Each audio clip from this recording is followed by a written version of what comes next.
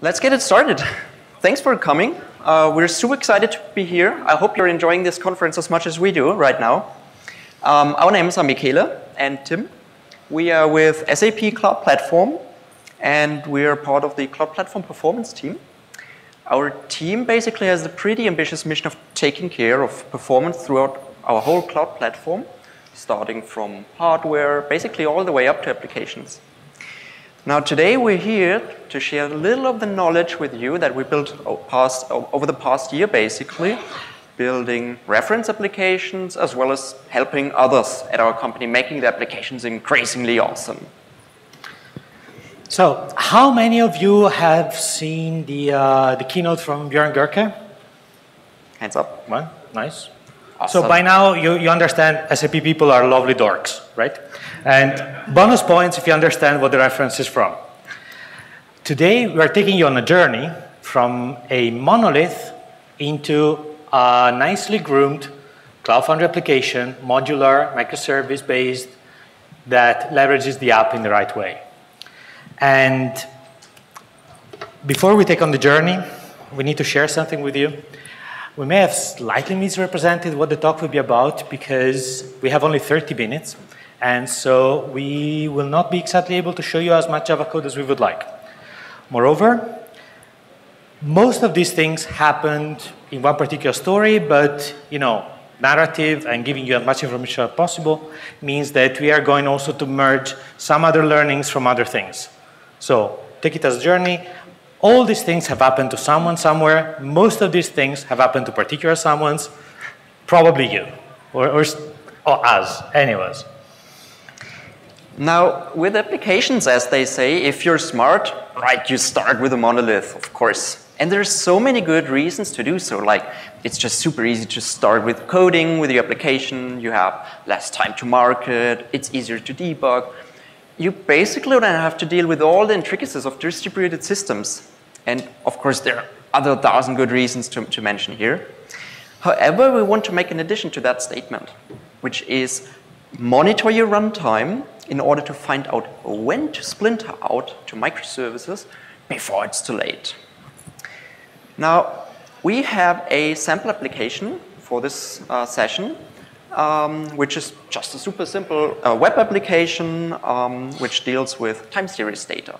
So we have a post endpoint where you can just upload time series data, and of course a get endpoint where you can retrieve time series data by ID. Right now, this application is implemented as just one single Cloud Foundry application. And with that kind of architecture, that gives us already the possibility to basically scale it horizontally, which is awesome, and it can be scaled vertically. Don't do that. Please don't. Not good for you.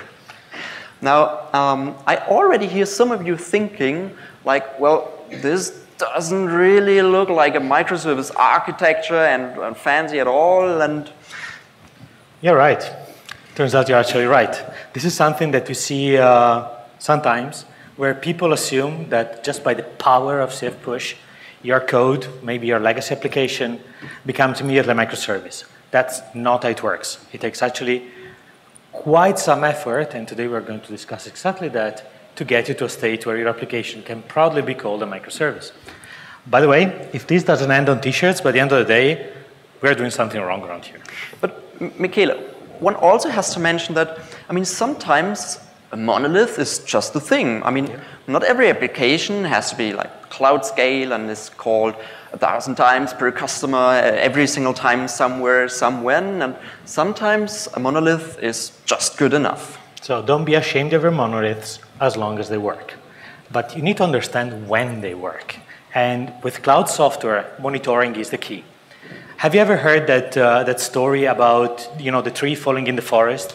If there is no one there to listen, did it make a sound? With your transactions on the cloud, that's exactly what happens. If you don't monitor them, for you, they practically did not happen. And when people start thinking in terms of monitoring, we all immediately think about how much CPU are we using, how much memory we're using, what is the 95% percentile in response time, and that's all very good. But that's not necessarily the way your users actually evaluate your service, right?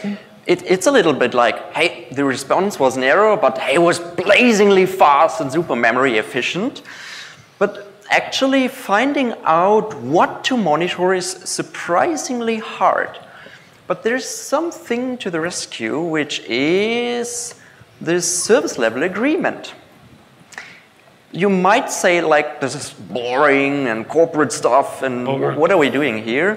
But that's only half of the story. Now, we're here keeping it just super simple, looking at an example service level agreement for one of our APIs, which is the post API. So it comes with a quota per customer and max total requests per second and stuff like that. But what does it really give us? If you look, for example, at the quota per customer, as well as max total requests per second, you eventually start, most probably, you start to think about topics like rate limiting, or you even think about topics like how to enforce that, because you eventually have to enforce that even in code.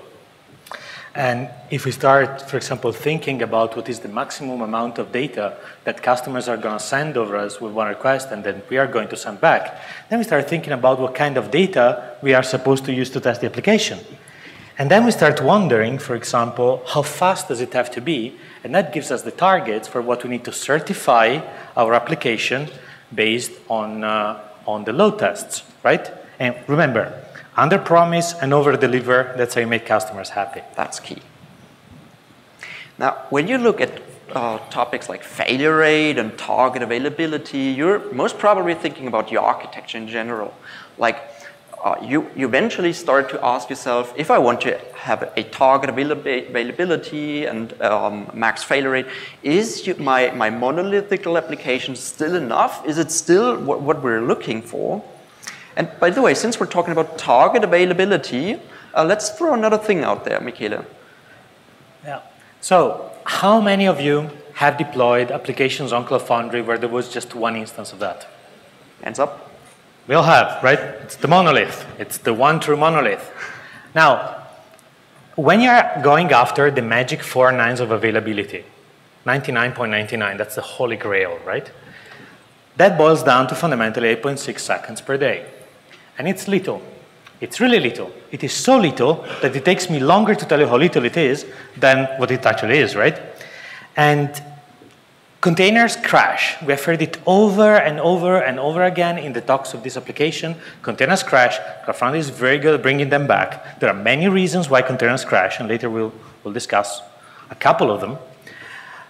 But it takes time to resurrect containers. Cloud Foundry has to notice, your software has to spin up, and maybe it's doing some initialization. So don't do singletons. Create your application to work with horizontal scalability, and make sure that there is always something there to answer the requests of your clients. And since we are talking about containers that crash, one other thing that we all do immediately when we start Monolith is that we hide state into it. Maybe we're not thinking about it, but imagine the case you're getting a response from an HTTP client and you send back an accepted, which is a promise that says eventually you'll get something out of it, not right now, but eventually. And then you take your response, you put it on an executor, and that is executing. Well, if the container goes down like a brick, your task that you took on behalf of the customer is gone. And you broke a promise. And that is the kind of trust that is very hard to regain again when you lose someone else's jobs. And it's not only about the asynchronous tasks. There's much more that we tend not to think much about. At any rate, whenever we are thinking in terms of state, in Cloud Foundry, state goes into backing services. Doesn't go in containers. You cannot trust them. Your state is forfeit when the container goes. In particular, your session data is gone and with the containers. And for example, people tend to put those things in Redis because it makes sense. You don't want to pin a customer on one particular application server, then it's ugly when the server is not there anymore. And do not use the file system of the container. Don't trust it. It's ephemeral, your container crashes, the file system goes, unless it's backed by a local volume, meaning that there is actually a service behind that will persist the state somewhere else. So, I mean, that's all fun and games, but let's finally go back to the title of this talk, splitting that monolith. Now, Hey. When it comes to splitting an application, let's just say here for another second. I mean, some other people than us say since ages, basically at least since 2 years, that splitting an application has to be very well controlled. Apparently, splitting an application is as hard as splitting the atom, and the outcome can be equally devastating if done wrong. By the way, we are from the Cloud Platform performance team. We may be a little biased in thinking in terms of making stuff fast and reliable. So you may have heard from others, other criteria for splitting microservices. We're going to give you a set of criteria and a mindset focused on making stuff work well. There are also other reasons why you would split and maybe other different granularities, but take these into account as well. Now, let's finally start to look at asynchronous processing, for example, in order to split out a microservice. Now, as you have seen already, our web application comes with a post endpoint to upload time series data. Now, what we do in order to split that API a bit is, rather than basically accepting a request and applying maybe even algorithms on that, what we do is we just put that request into a queue, and like, for example, Redis or RabbitMQ, it's whatever you feel comfortable with, basically. And we queue the task in a cache. Now, eventually, there we go. Eventually, a dedicated worker node starts fetching and actually processing that request from the queue. From a client perspective, this, of course, is a breaking change because it's now a 202 accepted, and you just get a location header. And by its nature, by the way, the worker node, of course, comes with no web API and, of course, no route. Now, once the worker is done with basically processing the request, it stores the result in the database as it used to be already. Now, the client, of course, can use the same get endpoint in order to fetch time series data from the same endpoint, of course. You can use basically polling or server send events in order to do that. And when we look at that now, we already gained some awesome advantages, actually. Now, for example, we got rid of the whole state in the web API, and you can be pretty confident once you return a 202 accepted to a client, you can be very confident that there's the task in the queue, and eventually the worker starts firing up and working on it. There we go. So you can be pretty sure that you will have no loss after you accept it. Also, an awesome advantage is that our web API, you can be pretty sure that there's no real stuff going on, so since it's quite dumped now, which is basically very good. Also, since we have a dedicated worker node, we can just fire that up individually by its process type, which is a worker.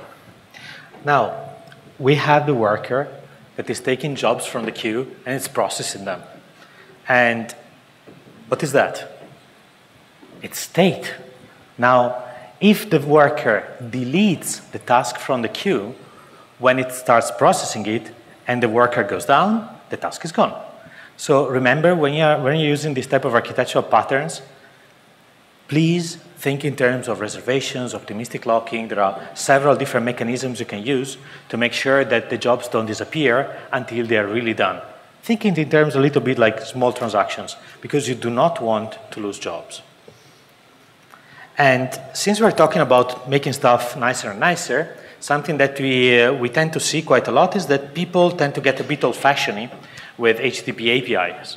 So, for example, when you upload something, you send a 201 created, that's very nice. When you want to retrieve something, you get a 200 OK with the body of the response, with the entity in the body of the response. But today, we have a lot of interesting toys. We have WebSockets, we have server-sent events that are really nice, by the way, to make APIs for web applications that need to be updated as the data comes in, where you can populate, for example, charts and you retrieve tons of data from the backend. Something that happens when you go a little less traditional in the way you do HTTP is that you move away from the normal responses and you go into HTTP chunking. With HTTP chunking, what you're saying is that you start streaming the response out before you know exactly what it will contain. You're going to build the response, very likely, as you stream it out. What does that mean? It means that your status line, which say, for example, 200 OK, goes out before you have done all the work to ensure that the response will actually be successful.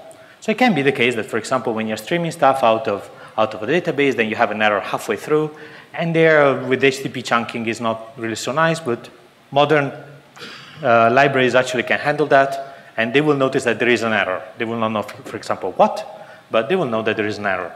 And it gets very efficient, and we are going to talk later about why streaming is the key. Oh, finally, we can of course show the compulsory 12-factor app slides, because I mean there's no real microservice talk without at least one pointer to that. I'm pretty sure it was in the call for papers. True.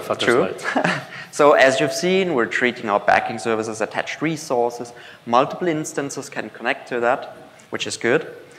We execute our applications as one or even more stateless processes. So now we even got rid of the state in the JVM of the actual request coming in. And we can scale out our web API as well as the worker nodes individually by their process type, which is awesome.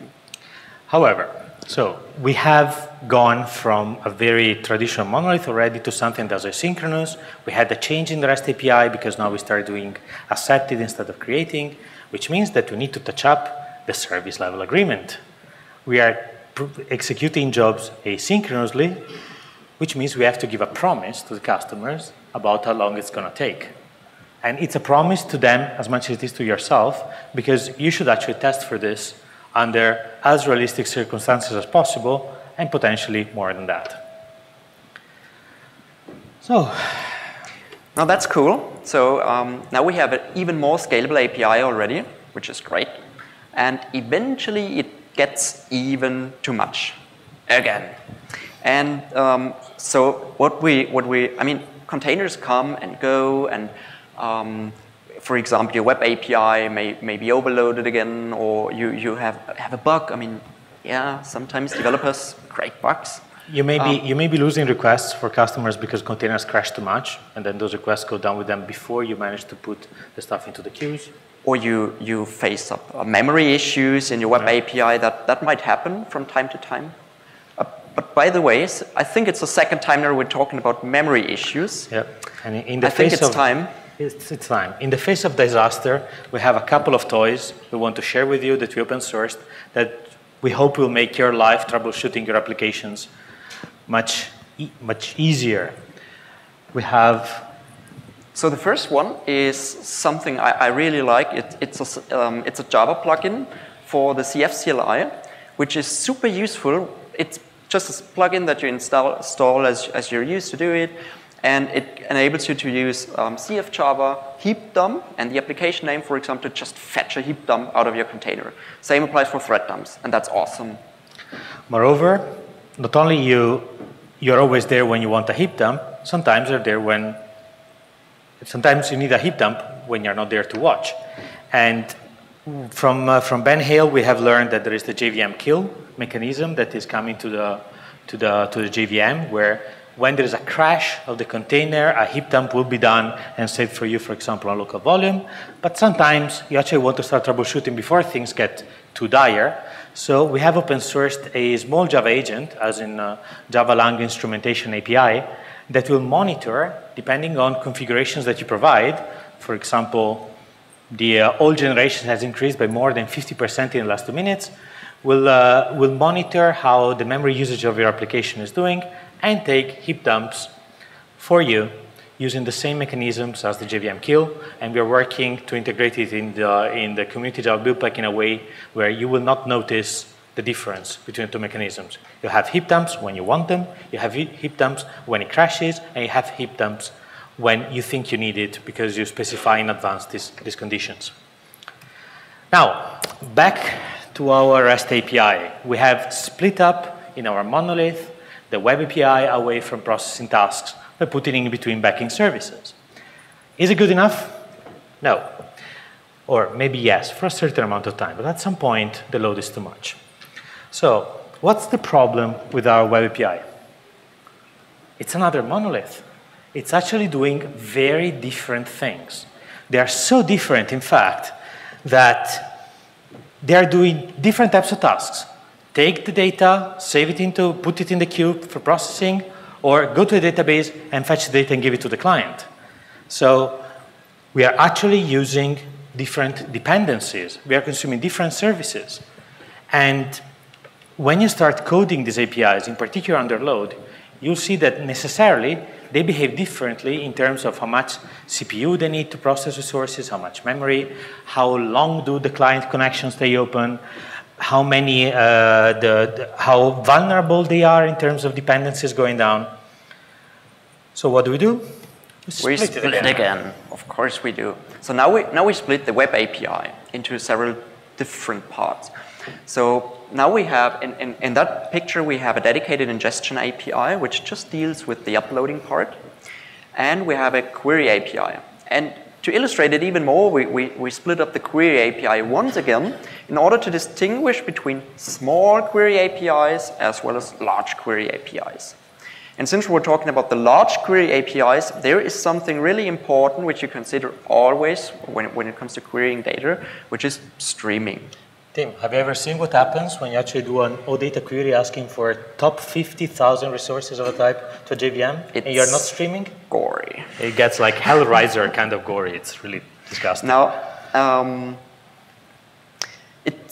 when you look at that part, you'll most probably notice that even, for example, when our query API goes down like a brick for various reasons, we still have our ingestion API up and running, which is good. So you can basically even distinguish between business-critical endpoints and other endpoints, which, I mean, Sam Newman is basically referring to that as splitting workloads, which pretty much hits the point, actually.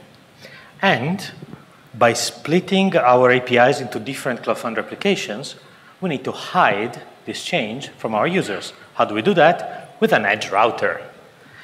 What is an edge router? It's fundamentally a proxy. Now, there is a bit of confusion in terms of terminology. Imagine it as a sort of very flexible proxy that can really split load well. And depending on what you're going to do in your application and how you want to split it, you'll need different capabilities in the edge router. For example, let's talk about REST APIs. We have a / time series, and depending on the HTTP verb, get or post, you actually want to do different applications. So we already know we have to split by path. We have to split by verb. Maybe we are doing server-sent events, and we are doing also more traditional HTTP APIs, and those behave very differently. So maybe we want to put the server-sent events into different nodes that scale separately. So now our edge router needs to be able to split by media type.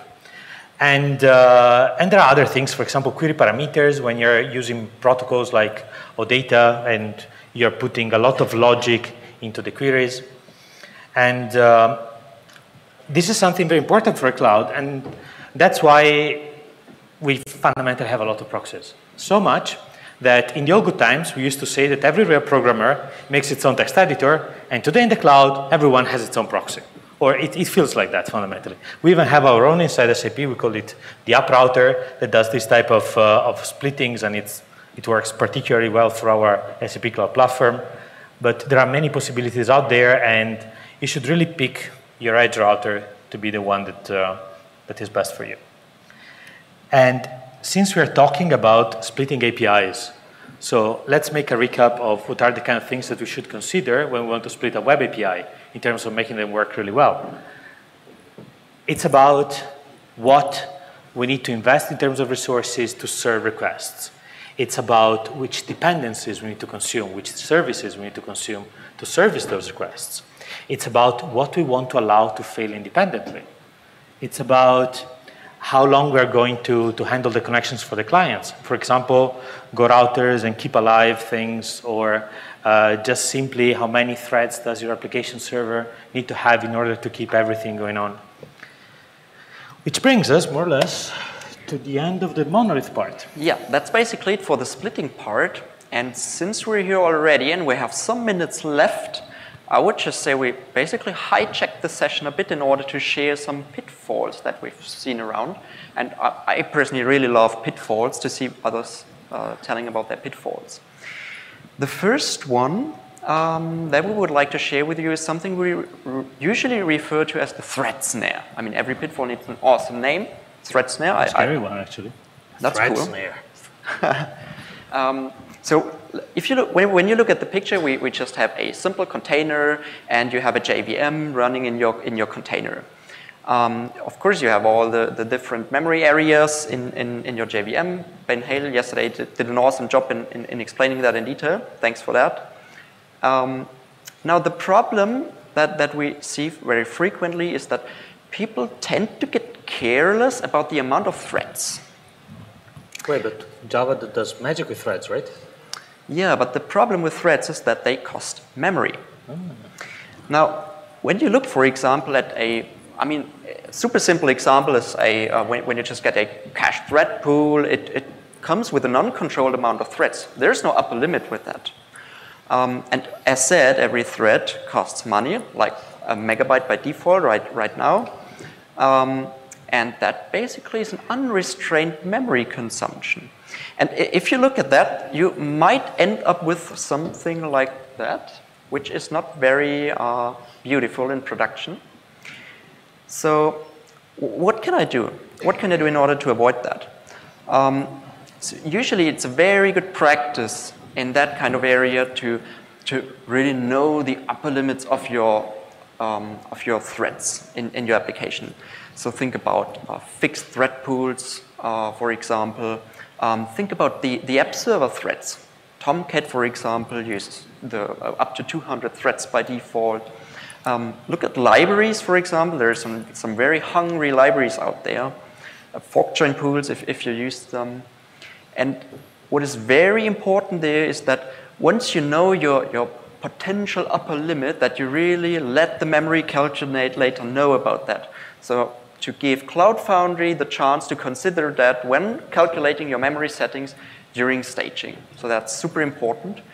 I think there's even some documentation out there. We contributed that to the open source documentation in order to really explain that in detail and to help you out there. So we have established a trend by now. It's about memory efficiency.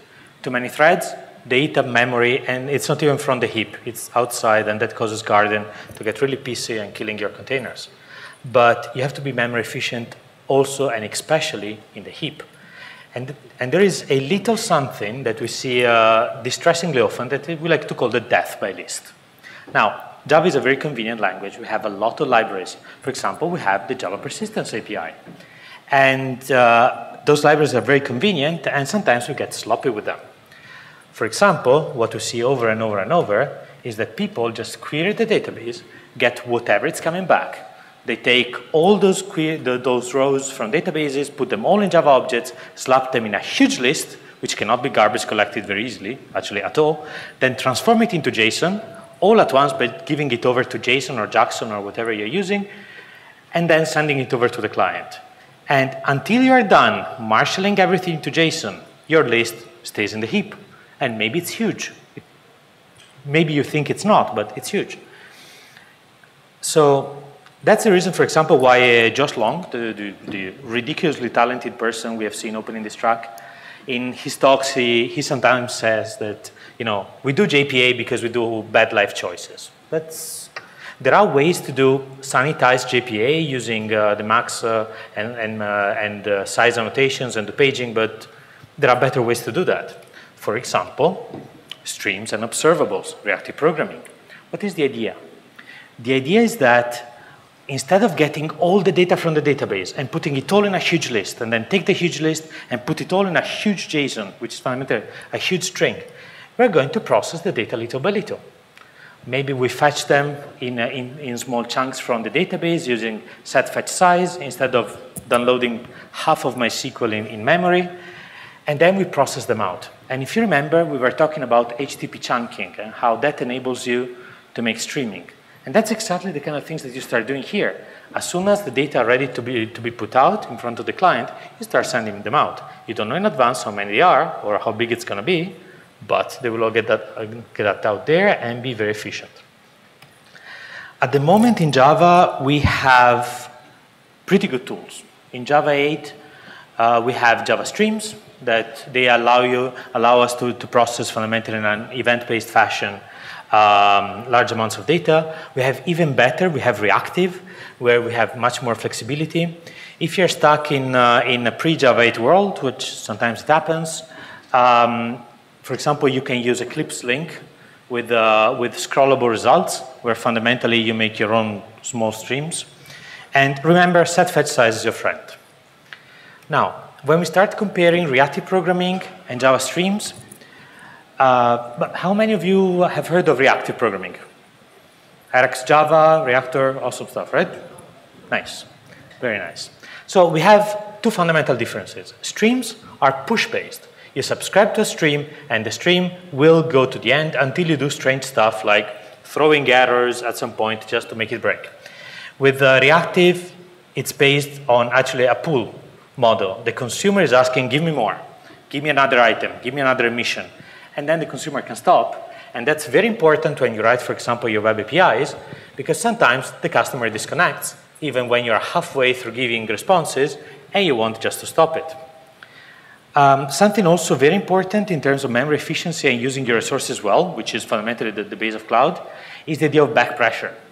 The back pressure are mechanisms in reactive where the consumer can tell to the producer, for example, the piece of code that gets data from the database and gives it over for marshalling to JSON, that it's overwhelmed, it's too much, we are not making it fast enough, please slow down. And that means that you're piling up less resources to serve the same amount of requests. In terms of parallelism, we are getting there with reactive. Reactor is doing a pretty good job, and so is Hierarchs Java 2. Streams are already available for parallelism, but I cannot get my head around fork join pools, so I don't really like them very much. Now, there is one thing to say about reactive programming, and it has a learning curve. There's like the learning curve goes like this, and then you fall off, because if you're not used to think in terms of functional programming, it's really hard. Nevertheless, when you get up there in the stars, it's absolutely worth it. Then it's really good, the kind of things that you're going to do. So we wrap it up, because in SAP tradition, we're over time. Of course. Now let's just briefly recap what we've just seen in our session. So you start with the monolith, because it's about the smart choices. Then you start working on your SLAs in order to know what to monitor, and you think about, for example, async processing in order to splinter out, or API splitting and the edge route in order to fulfill your SLAs. And you work on the topics that we were talking about, like, for example, memory management for Java in the cloud is king, resiliency, is key. Performance, it has to work. Absolutely. But then you will eventually end up with awesomeness, which is what we're here for. So, thank you for your time. If you like this, press that like button, which makes me feel like a YouTuber. And if you like what you hear, come talk to us. We are hiring. And we wish you all a wonderful day. Cheers. Thank you.